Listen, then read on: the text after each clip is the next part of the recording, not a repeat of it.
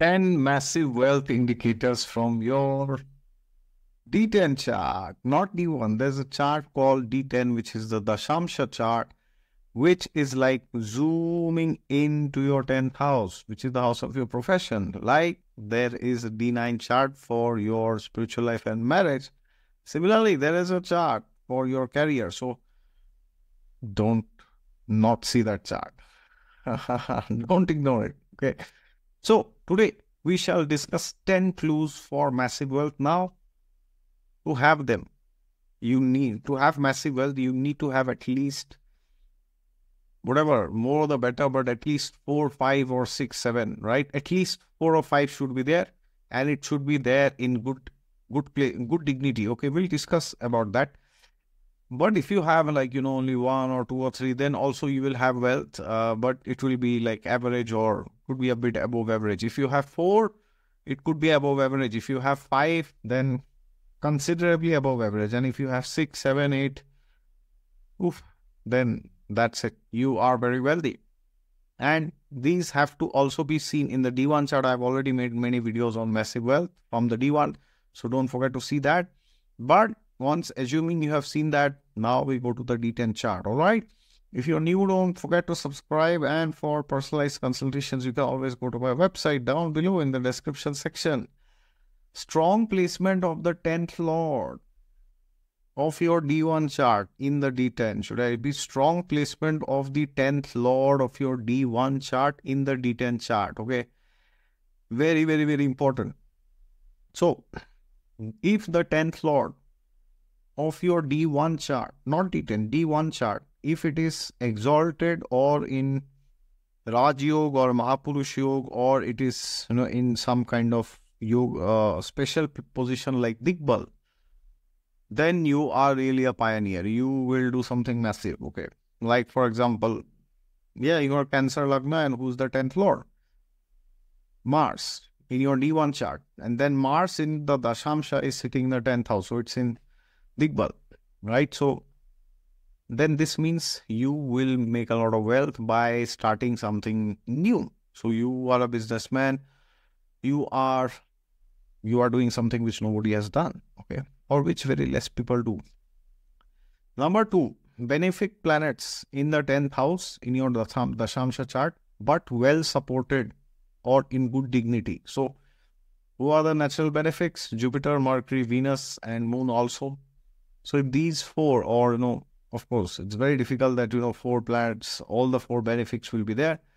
But in case if you have them, or at least 1 or 2, then you can really have wealth. But this is not more indication of wealth, but this is more of an indication of awards and recognitions. Okay, and wealth comes along with that. So if you have Jupiter, Venus, especially in the 10th house of your D10 chart, ooh, you can get awards right and left. All right. So that's the beauty of this.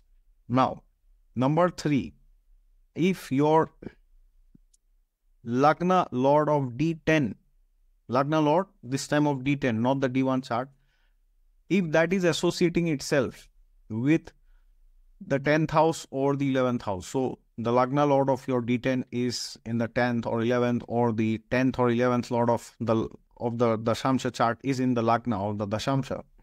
Then it shows massive name fame is coming to you, and with that wealth comes. All right. So I'm explaining what every position does so that you need to understand what happens. Okay. It's not like black and white. Oh, this happens, you get money. How you get money, that also I'm explaining. Now, number 4 is very, very, very important. If you have this, then you are really blessed. Okay. A very strong 11th house in the D10. Now, I've already said that if your Lagnesh of D10 is associated with 11, then it's great. But suppose you don't have that, then if you have this, 11th Lord very, very strong, then also you are very blessed, because then money will come to you automatically. You don't have to do anything. So that's the benefit of having this. Okay. So then this means you can just maybe sit and do nothing. Certainly not. You will do, but you will be very sharp. You can identify, where the money is, and, you can like go and grab. So any new thing you see, you are very expert in grabbing the money. Okay. Now, Number 5, if there is an conjunction or exchange, okay, parivartan of the lords of the 2nd, 6th, 10th and 11th somewhere. So like, for example, 2nd lord is in 11th, 10th lord is in 11th, or either of these. So if the exchange is occurring, the lords of these houses are sitting in each other's houses, then this is a combination of massive wealth. Actually, this is a combination of multiple sources of income, okay? So you will have many sources of income. So it's like saying 10th lord is in the 11th, many sources. So 2, 3, 4, 5, 6 sources, okay? And this becomes very important in 2024, because nowadays, people are having more than one source of income, okay? So if you have this, you are really blessed, okay? Number 6, most important, great Mercury in the horoscope. Fantastic. This is Mercury is the karaka for the 10th house. So Mercury becomes very important. So if you have a very strong Mercury in the Dashamsha, you can spot opportunities to earn money. It's like the 11th house.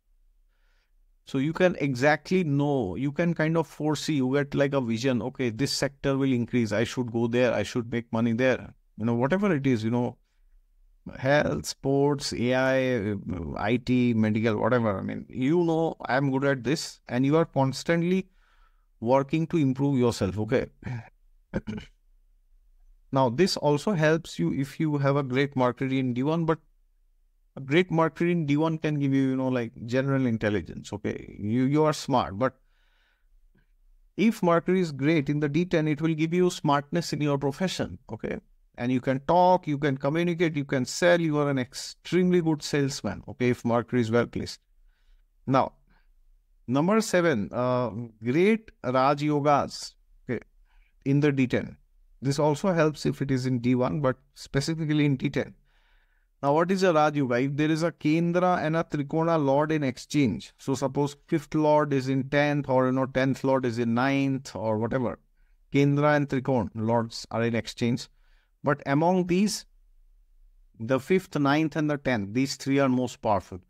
So if there is a Raj Yoga like this, then wealth comes to you easily, because Raj Yoga is like a Lakshmi Narayan Yoga. So there is blessing of Lakshmi Devi, which means your past life karma is there. So now you just go and get it, okay? So it's like saying you apply in a big company and you find some reference, some senior or somebody, and then they refer you. So you get easily. So Raj Yoga means you get wealth easily, okay? That is why it is known as Raj Yoga, which means you are favored by the king, basically, okay? Raja. Now, number 8, very, very important. Your sun should be in a good dignity, preferably in Kendra, best position 1 or 10, but in a good dignity. If your sun is well placed in the D10, then you can become a very big leader in your job, in your circle, in your team, in your company, in your business, in your industry, and you get a lot of respect. Okay, so a strong sun will indicate a lot of status in your life, and that will bring a lot of wealth. Now, number 9, very, very, very important. Great Saturn, because he is the Atma Karaka for the Dashamsha chart, right? So, if your Saturn is great, you have the capacity to work for very long hours. So you can put in the hard work required. You can put in the effort. You can put in the patience that is required. So you become wealthy, because hard work plus destiny, and hard work in the right direction along with destiny's hand, that is success, right? Now, if Saturn is not well placed, suppose your Mercury is very well placed, then what happens? You speak a lot, you are blabbering all the time, oh, you are a great salesman, but then you don't maintain your records, you don't have proper documentation and all this, your profits, business and all this. But if Saturn is well placed and Mercury is badly placed, then you may not be a very good salesman, you may be a bit shy and, may not like to do marketing. But whatever you sell, you will know ins and outs of the products, okay? So therefore, it's great blessing to have Saturn and Mercury in good dignity, all right? And last but not the least, if you have powerful planets, either in the 3rd, 6th, or 10th, or 11th, okay, these are Upachya houses, as you know. So these houses improve with time. So these houses are kind of they indicate things which you will get, but a bit in later stage. Okay. So for example, if you have like Saturn in the third or Saturn in the sixth, 10th and 11th is still great. But if you have in third or sixth, then you will have to work like, 10 years, 15 years, 20 years, 25 years. And then later phase, in 60s, 70s, you will become very well because you will be the master of your work and craft. Okay. So these placements are fantastic. If you have them, you are really blessed. But suppose you don't have, then you need to see what is going on in your D10 chart. Okay, which planets are in your earth houses? 2nd, 6th, 10th, 11th. 11th is a Kama house, but it is also the house of wealth. So you need to check which planets are in these houses. And by that, you will exactly know from where the wealth will come. Okay, so therefore, check the D1, check the D9, check the D10. And that's how you will know what is going on. Okay, so therefore, if you have checked your D1 and D9 and you are confused what to see in the D10, here it is, 10 things which can grant you massive wealth, all right? And also there are other things like if you have Rahu in 10th or 11th, these placements always help, okay? Or, you have Ketu in the 5th or 9th, these are also great placements, okay? So I can speak 100 more combinations in this video itself, but it will get very long. But I'm interested to know from you, what are some other great placements that you have seen in the Dashamsha which gives you grand wealth, massive wealth? Have you done your research? Have you seen charts of rich people? Well, if not, maybe you should start doing it. All right. And if yes, then please don't forget to shoot them in the comments below. All right. Shoot your analysis. All right. Thank you so much for your view time. And if you have any questions, please put it down in the comments. And remember one thing at the end, dashas are also important. So if your dashas are not coming, if you are right, dashas are not coming, for example, if your sun is in the 10th in Dashamsha, but the sun dasha is not coming in your life, then it can mean that it will not manifest. Okay, that's unfortunate, but it can mean that. Okay, so therefore, you have to know that dashas and transits are also important. So D1, D9, D10, dashas and transits. So all these 5 have to be combined for your profession. Okay. So therefore, please watch my D1 videos, massive wealth videos. Please watch my Navamsha videos, Vishti Larsen, that series.